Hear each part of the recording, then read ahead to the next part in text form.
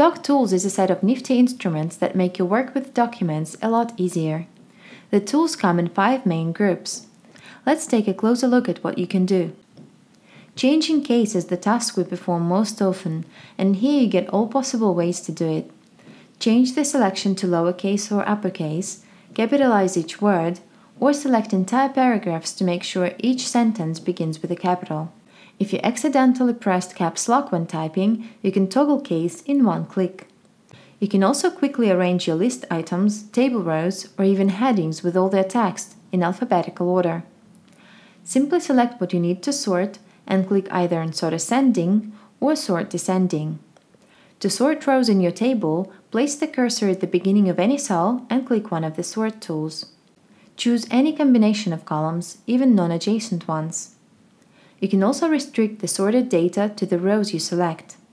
One click in this group can turn the selected numbers to proper text or convert words to integers. Make your text bigger or smaller until you find just the right size with the Increase Font and Decrease Font tools. Each click will apply the next size on the standard scale.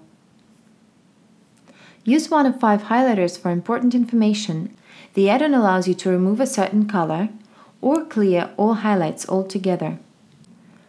As you can see, a click on each tool completes one simple task. We hope that they will save you some time when working with your documents. If you have any questions, please post them in our community. Thank you for your attention.